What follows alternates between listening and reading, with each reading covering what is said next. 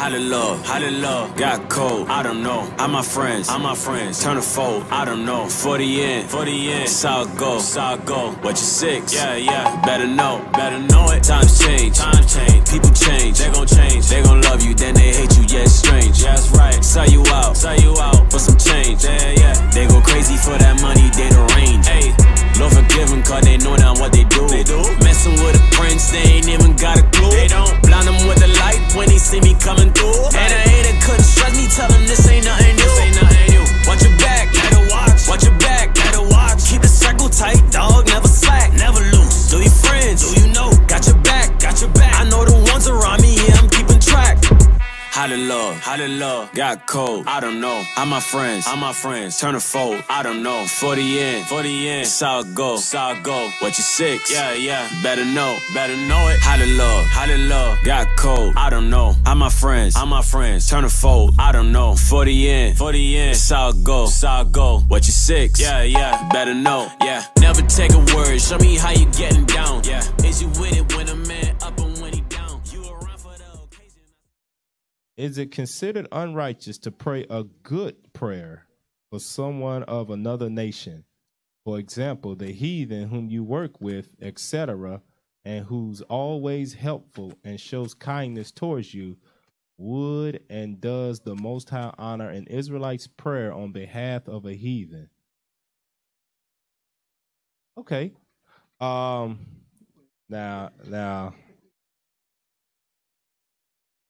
I mean, you probably go to where is it at? Timothy, right?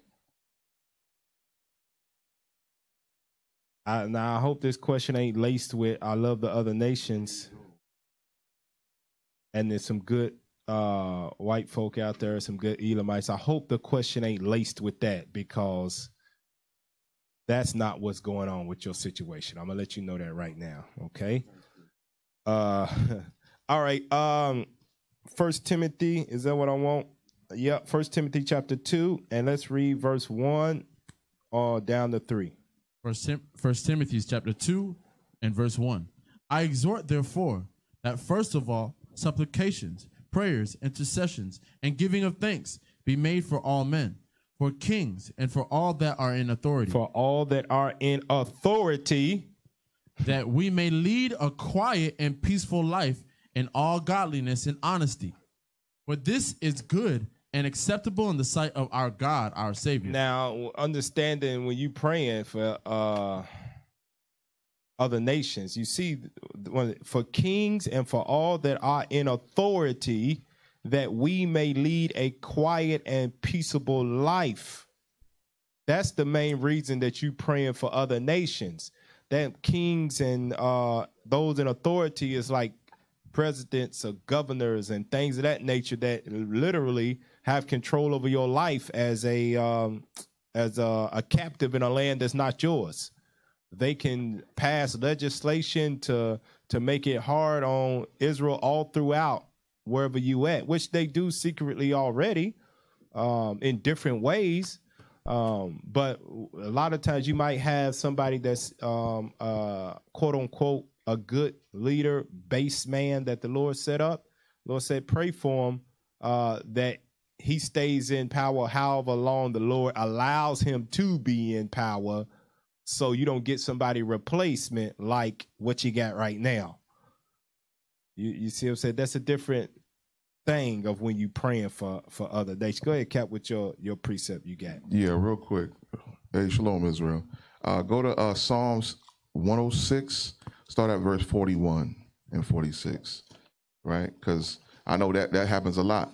You get a good slave master or a good boss man, good co-worker, but like Captain was bringing out, is yes, your prayer should be, because the Most High empowered that person to be in that position to render that good unto you. All right, we're going to get the proof here. Psalms 106, verse 41. Psalms chapter 106 and verse 41. Watch this. And he gave them into the hand of the heathen. He gave us, the Israelites, into the hand of the heathen. Come on. And they that hated them ruled over them. They that hated them, because at the end of the day, the other nations still hate you. I remember Muhammad Ali had a little interview when they asked him, is all white folks evil? He said, if you had 100 snakes, deadly snakes coming at you, and 20 of those snakes separated and formed a barrier over you, would you wait to see if those snakes would save you? Or would you still close the door and shut the door on all the snakes? You would shut the door no matter what. They all snakes. Yep. Watch this, read.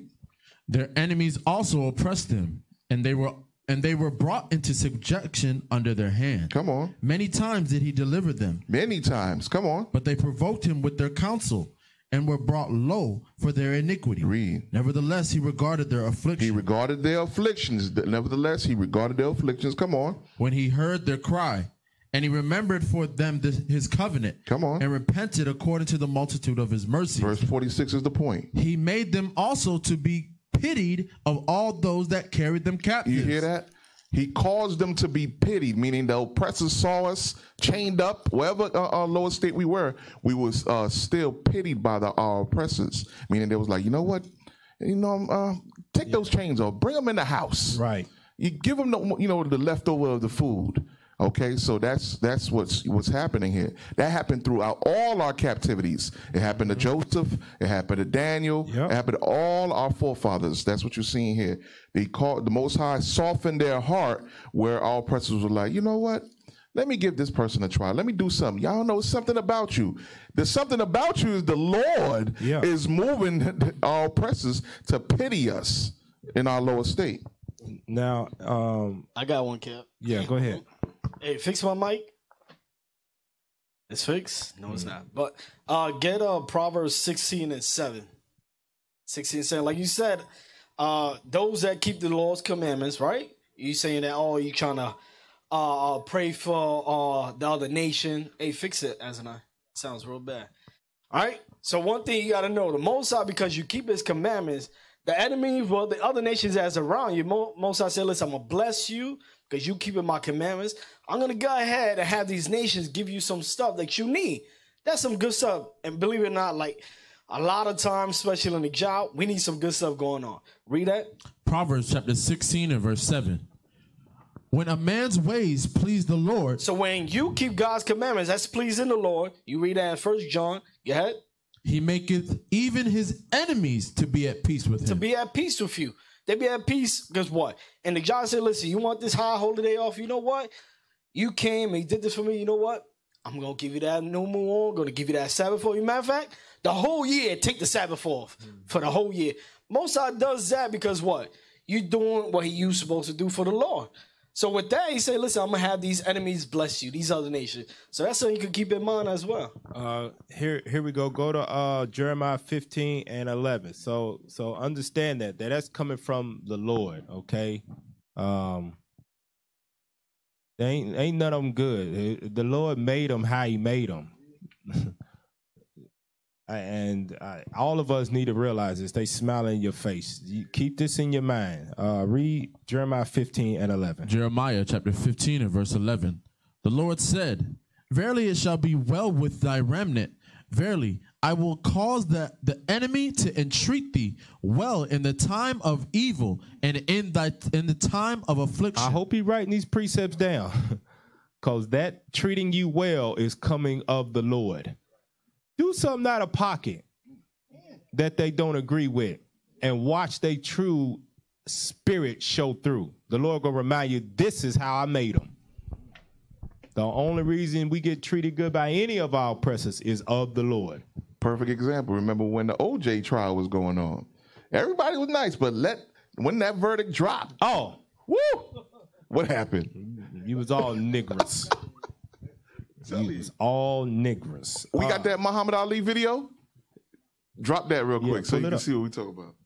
Many white people who mean right and in heart want to do right, but there's so few. If 10,000 rattlesnakes was coming down that aisle now, and I had a door here I could shut, and in that 10,000, 1,000 meant right. 1,000 rattlesnakes didn't want to bite me. I knew they were good. Should I let all these rattlesnakes come down, hoping that 1,000 get together and form a Sheol? Or should I just close the door and stay safe? I think that You understand? The Viet Cong are not all bad, but America's still dropping bombs. In Hiroshima, Japan wasn't bad, but she still dropped the bomb. In Korea, they weren't bad, but they still dropped the bomb. Dang. So now I'm going to forget the 400 years of lynching and killing and raping and depriving my people of freedom, justice, equality, the first fired, last hired, the lowest of low, last respected. And I'm going to look at 2 or 3 white people who are trying to do right and don't see the other million trying to kill me. Damn. I'm not that big of a fool, and I'm not going to deny it. I believe everything. That's heavy. That's heavy. That was heavy. He was in the spirit. He knew what he was talking about. Hey, Cap. Yeah. Didn't what's his name? What's his name? Malcolm X say, "Damn, why is my mic still?" Just go ahead, man. Yeah, Malcolm X. Didn't he say something similar like that? He said, "Listen, just because the so-called white man, as far as one of them smiles at you, but down south they grin at you, but they both got the same mind. They both evil. Yeah, they both evil." He said something like they stick a knife in your back. Yeah, that's it. You think it's progress when they pull it out 2 or 3 inches, but the knife is still in your back. Yes, that's it. Right. I did that wrong, but that was it. Go to Habakkuk chapter 2. Now, if this happens to be an Edomite, all right, they, the nations ain't too much different. But if it happens to be an Edomite, Habakkuk chapter 2, just want to remind you of this. Read verse 4. Habakkuk chapter 2 and verse 4. Behold, his soul which is lifted up is not upright in him. God says his soul is not upright in him. And who makes the soul? The Most High. The Most High is letting you know the soul in the people is not right. And the only reason that it is laying dormant right now to treat us halfway decent, it is of the Lord's mercies that we are not consumed. Let me show you this, because here's the spirit, verse 5. This is the spirit that's in them. That's why he said his soul is not upright. Read that. Verse 5.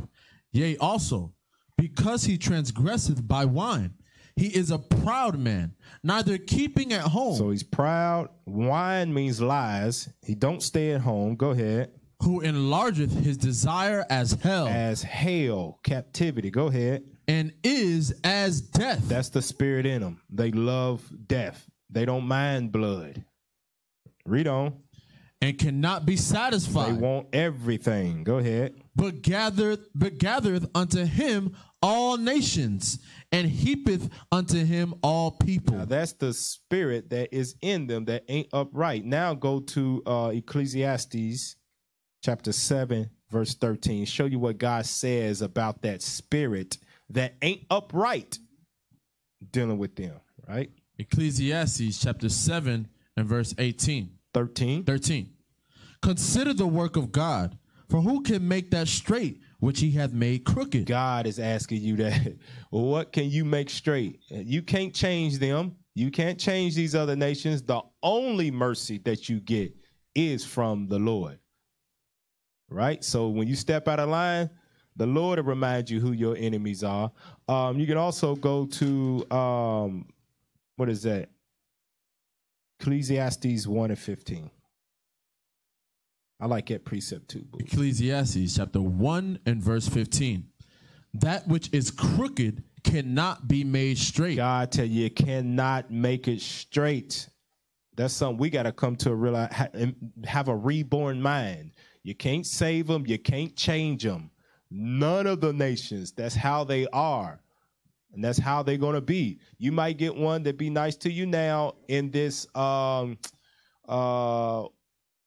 amalgamation society, this great melting pot that has heaped all nations unto himself. And you got one of those people that are down to earth. No, man, I ain't racist. I got black friends. I got this kind of friend. I got all kind of nations friend. I love everybody.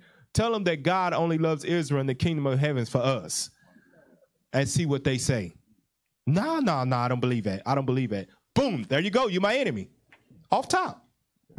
Watch Understand that. And another thing, with this stimulus check that just dropped, you're going to have people that was all 100% black power. Next thing you know, they out voting. Yep. For good old Chump. Watch. I'm telling you. Chump, I like that. That's a good nickname. What did I just tell you go to? That was Ecclesiastes chapter 1 and 15. Hey, let's go to Sirach chapter 12, verse 10. Don't give you some reminders. Sirach chapter 12 and verse 10. We great get in, get out. Never trust thine enemy, for like as iron rusteth, so is his wickedness. Now understand this. If he's of another nation, he has been your enemy since the Lord made him. It has not changed. We are just now in an era where we have grace from the Most High. He has delivered us out of hard bondage, but we still in bondage, waiting to be delivered. Read on. Though he humble himself and go crouching, yet take good heed and beware of him. So you take good heed, although he's your friend, or you seem to get along. Y'all got some things in common. Read on. And thou shalt be unto him as if thou hast wiped a looking glass, and thou shalt know that his rust have not been altogether wiped away. So what he's saying is that he may seem good for a while, but when you peel back the onion, you're gonna see the true colors on. Like, dang, you ain't changed. You just like your forefathers. Read on. Set him not by thee, lest when he have overthrown thee, he stand up in thy place. Now, understand, we got to work with them. We got to be around them in certain situations, but that's where it stops at. I got to be around you here, and even while we here, I keep my distance from you. That's it. We ain't having no phone conversations. You ain't coming over the house. I don't want to come to your cookouts. I don't want to come by and watch no game with you. I don't want to come by and watch nothing with you. God says, set him not by you, because what happens is you get too close to this individual, you praying good prayers for him, your spirit gonna end up turning, and you're gonna end up assimilating and being just like him. Yep. Repentance is for all.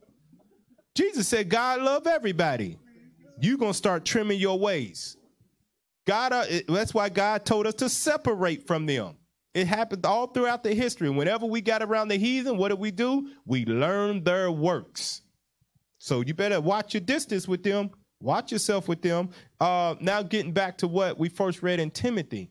For those that be in power, go to Baruch chapter 1. Baruch chapter 1, and let's read 9 through 11. Baruch chapter 1 and verse 9. We're going to read down to 12.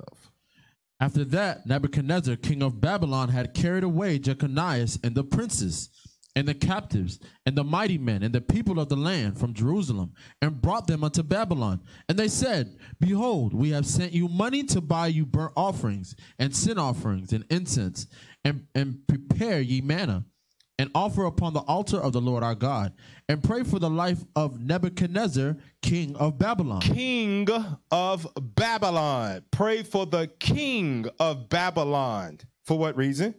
And for the life of Belshazzar, his son.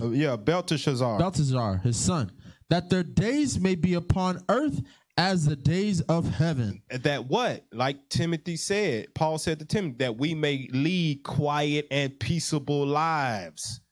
Because as long as they are allowing us to serve the Lord, ain't doing nothing to us, making our captivity harder than it already is, not being in our own land, Lord, keep them where they are so we can serve you until our punishment is up. Because what happened is you pray, I don't like what he's doing with this one thing. The Lord like, oh, okay, you want something different? I'm going to move him out the way and give you somebody harder. Read on.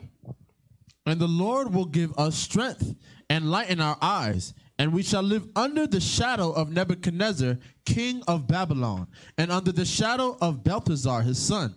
And we shall serve them many days and find favor in their sight. And find favor in their sight. That's when you begin to pray for your enemies, when they are allowing you to serve God peacefully. Other than that, why would you waste a prayer on another nation? Why?